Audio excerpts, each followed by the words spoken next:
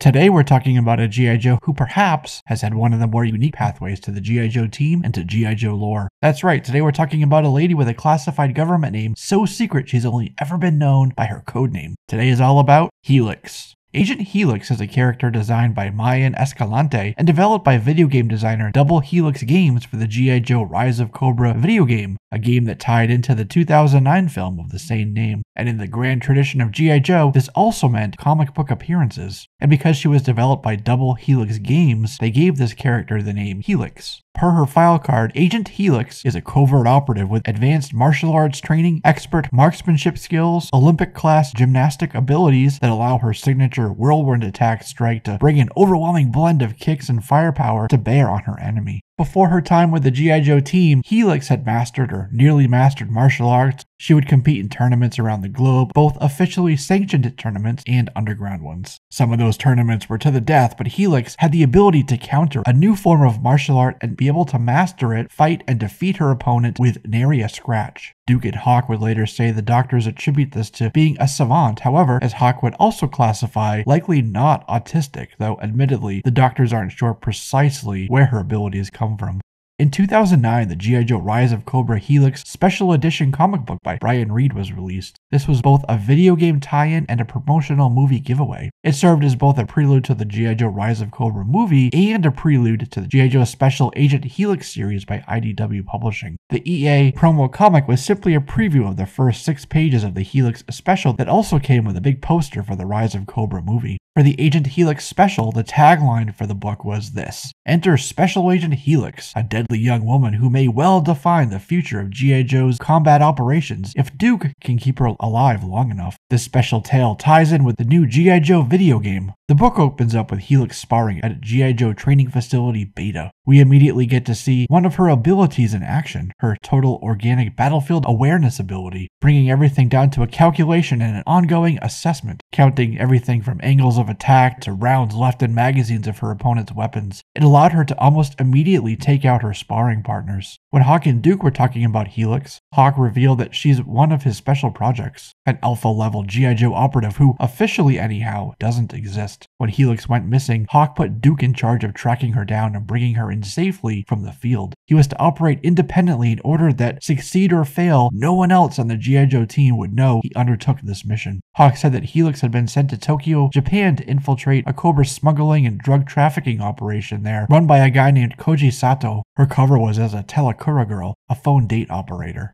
Sato ran clubs that were fronts for prostitution and, though married, would still meet with his staff, and so this was Helix's into the organization. They got close. Then, a week before the Hawk and Duke meeting, Helix went off the radar and missed her scheduled check-ins. So Duke traveled to Tokyo, tracked her down, and saved her from Sato and Cobra. Helix got the jump on Duke and tied him up back at her place. And Helix let Duke know that Sato planned to blow up the Tokyo Stock Exchange by detonating a bomb from the trading floor, taking himself out in the blast because, well, he was the bomb. His intestines were packed with C4 with the detonator built into his wristwatch. Apparently, he'd screwed up a shipment for G.I. Joe, and so they gave him the choice of getting pieces of his wife back in the mail or turning himself into a bomb to save her. Little did he know Cobra had already taken out his wife, and so Helix took down Sato before he could explode. 2010's manga two-parter G.I. Joe Future Noir put a G.I. Joe team of Duke, Scarlet, a cyborg-like sci-fi, and Helix, along with Yarashikage clan's Snake Eyes, back in Japan in the near future, again defending Tokyo and the entire nation from the insidious threat of the Cobra terrorist cult and Cobra Commander, aka King Cobra, along with foes like Zartan, some Vipers, and even Dr. Mindbender. They'd unleashed a swarm of insects that were transforming citizens into insects, and this brought them right into battle at a chemical plant with Baroness and Nemesis Enforcer. In 2010, in Chuck Dixon's G.I. Joe series, Helix was sparring with Snake Eyes and holding her own. Afterward, she told the team that she was born with several abnormalities in her brain chemistry and her brain structure that allow her to see the world in data sets and thereby almost immediately calculate possible responses and probable outcomes. In this continuity, the idea for G.I. Joe training was to adopt the team to her fighting methods. This would allow them to predict Cobra's movement through their teleporters and be able to set up an ambush wherever there's trouble, and even before. Scarlet came to her because she'd been spending a lot of time with Snake Eyes. Not to worry though, Helix says relationships have too many variables. The Joes engineered a teleporter of their own, and the first one to be scanned ended up being Helix. Helix then joined an interdiction op codenamed Operation Rodeo, where they had to extract a narco lord named Pablo Ortega, who was also working with Cobra, identified by the Snake Hunter program. Helix and Snake Eyes were on point as they worked their way through the jungle in the AO. Helix and Snake Eyes landed on Ortega's helipad, took out his foot soldiers and secured the area, and then assaulted the compound together, taking out a whole squad of Cobra Vipers by themselves. Helix and Snake Eyes then teleported and broke into Section 0 of Cobra's secret Arctic base with a trio of firearms and a katana. They quickly turned the interior into a free fire zone and began punching holes in Vipers with hot lead. Helix found a P90 and continued to cut her bloody swath through the Cobra. The enemy there were trapped inside the mass device chamber with them, with nowhere to hide as Snake Eyes and Helix shot them all down. One guy tried to take Helix out with an AA-12 automatic shotgun, but her gymnastics skills allowed her to flip around and hit the guy in the goggles with her pistols that she held akimbo. They managed to escape into the snow outside via a hatch before Cobra destroyed the entire chamber. Helix was hit and wounded though, losing blood by the moment as Snake Eyes took the stick on a Cobra tank. Iceberg dropped in to assist from a Moose, a massive C-17 Globemaster, and they presumably were able to E&E and successfully extract. In Cobra Civil War, Helix was at the pit when Hawk walked in and she sensed something was wrong. Hawk wasn't Hawk. She was still there when Storm Shadow broke in and a tech guy named Shareware went missing. She was talking with Flint about this and Fake Hawk, though she said her condition prevents her from recognizing faces reliably. Later, a fake Dusty in a mech suit shot her prisoner in the brig, so Helix, Flint, and Scarlet took him down with an EMP grenade. Later, Helix was part of a mission to Nanjiao to fight back against a totalitarian regime. In country, she was bushwhacking with Snake Eyes through the Zamdam region while Alpha Team set up a FOB nearby. But as soon as they got to some temple ruins, Snake Eyes sprayed her with a knockout gas so he could confront some ninjas alone. And it seemed as though he died, so back at base Scarlet talked with Helix as she was the last one with him before he was seemingly KIA. When the Joes were compromised, they set up their new HQ in a dry-docked and decommissioned USS Flag aircraft carrier, and Helix was sparring with Deep Six and Torpedo when Scarlet came to her after finding out that Snake Eyes was, in fact, still alive. Helix said to Scarlet, "Perhaps you heard what you wanted to hear," which pissed her off, and so Scarlet punched Helix with a massive right hook to the face for that comment. The two ended up fighting while the rest of the team watched. It then became a hunt for Snake Eyes, who it turns out had rejoined the Arashikage ninja clan. Softmaster went after Snake Eyes too while Storm Shadow confronted and defeated Helix inside of the temple, but the Joes were able to get into the jungle to strike using information that they had gotten from Helix. In the 2014 G.I. Joe series, Agent Helix was on the field team with Flint, Roadblock, and Mainframe, who helped fight back against Tomax, Baroness, and PR Flack, aka Siren. Also in 2014, Helix linked up with Scarlet's Special Missions team in Davina Bay off the coast of snowy Archangel, Russia. She was with the Joes still as they entered Beaver Falls, right next to Castle Destro. There, Helix was on Overwatch and ended up running into a cyborg battle android trooper named Katrina on a rooftop. Katrina almost won, but Helix smashed her head with an EMP grenade, which fried Katrina's wiring. Helix and the team also captured Copperback and left the area with her on a helicopter. In IDW's Revolution event in 2016, Helix made another appearance, fighting alongside Snake Eyes when full-scale war broke out in the wake of the Transformers and Decepticons arriving on Earth. 2018's A Real American Hero Silent Option miniseries was Helix's official introduction into the main A Real American Hero continuity. Here's where we finally get to learn a little bit more about her past. As a child, Helix had been captured and jailed by human traffickers. When G.I. Joe got wind of the operation, they sent in Snake Eyes, who shot and sliced the traffickers down, and it was Snake Eyes who had found Helix tied up. When he untied her, she ended up fighting back right alongside him, and she learned how to fight just by watching Snake Eyes' moves. Snake Eyes took this girl to Hawk, who then brought her for a medical workup, and there, still traumatized, Helix attacked a doctor, so Hawk ended up having to call in a bunch of favors, ultimately finding her a home. She was then adopted by Bob and Carla, along with their son Joseph. Helix's father Bob was retired Special Forces, and mom Carla a mixed martial arts finalist, and together they made the decision to foster a child with special needs, which is how they agreed to accept this child from Hawk. As a young girl, Helix was teased and bullied for her referenced ASD, and so mom introduced her to her own MMA training setup in the basement, and thus began her journey as an accomplished martial artist. The whole time, Hawk watched from a distance, as his most secret asset was cultivated and grew while she sharpened her skills. But then in the present, Helix was missing again, so Hawk tasked Bombstrike with spinning up a team to find her and bring her in. Bombstrike paired up with Don Moreno to find her, uncovering a revenge quest against those very same human traffickers from Chushala Bismia, who'd kidnapped her as a child, along with all those other victims. Bombstrike sent Dawn and Alpine to Trucia Bismia to track Helix down, which is when they discovered that Helix had been registered at the Royal Arms Hotel for the past 2 weeks as Thea Ellis Lawrence. Helix had bankrolled her rogue expedition by hacking offshore accounts from major traffickers. In her hotel room, Helix had 3 main traffickers on her board,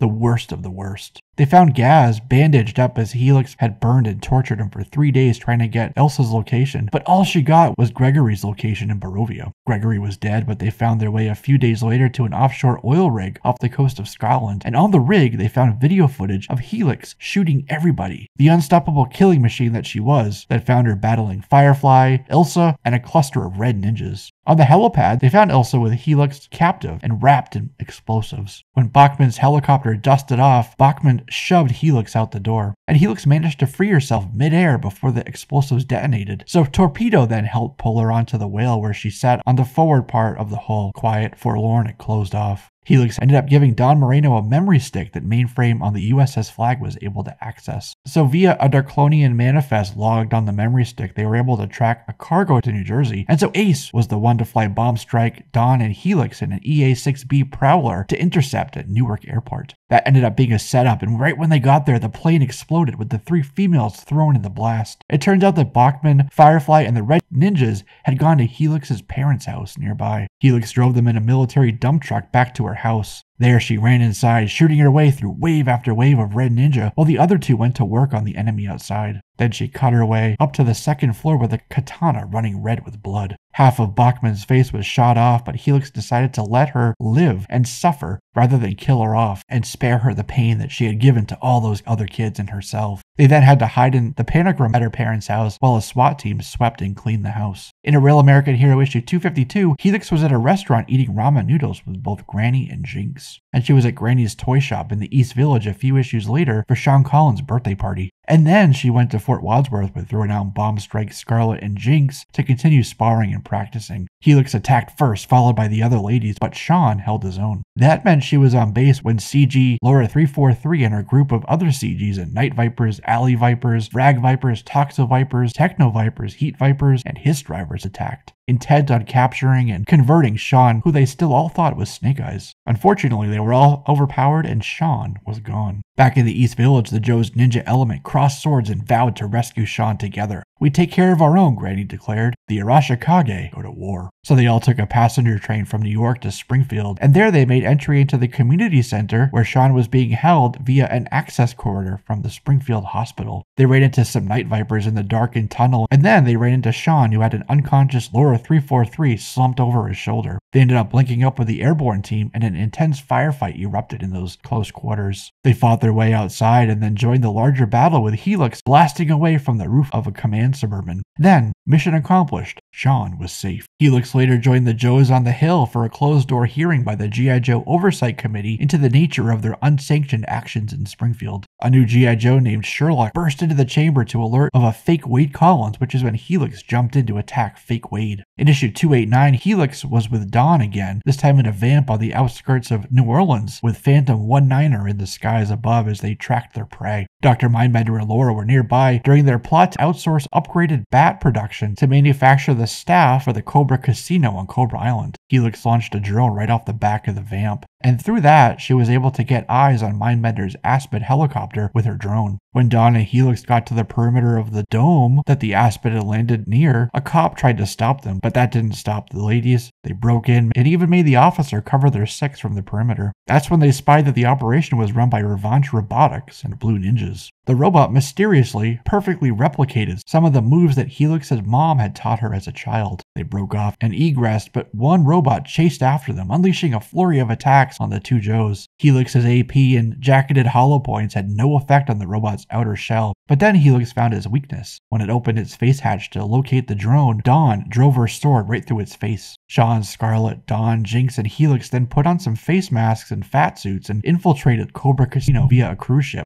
In another back corridor, the pair ran into a robot again, and they had to fight her, forcing Helix to pull her M92 out. She literally shot the robot's head off. Their faces were now identified, and so Alpha 001, leading the Blue Ninjas, issued an order to all hunt-kill sleepers in the casino to eliminate the two ladies. With their cover blown, others on the recon team were going to need help from the backup team outside. And in an elevator to their room, they battled another robot before getting their longs from their hotel room. Sean and Scarlet shot up to help while Helix shot a hole through the legion of robots in the hallway with her M4. Helix then shot out the cameras in the hallway with a few 9 Mike rounds. And in a utility corridor, Helix and the group ran into more robots, and they made quick work of those too. And they managed to finally make it to the room with the brainwave scanner where Jinx was trapped, but Cobra had the fatal funnel of the doorway covered. After they managed to apprehend Dr. Mindbender, they then ran into Laura 343 and her Vipers, and they were completely trapped in that room. They were still trapped when the resurrected Genghis Khan broke free of his containment, ultimately becoming Serpentor Khan. Helix and Khan fought, but Genghis pushed her back with a nasty headbutt that bloodied her nose. Scarlet, Helix, and Jinx escaped in the drainage system to the backup team outside, while Dawn and Sean held off Cobra.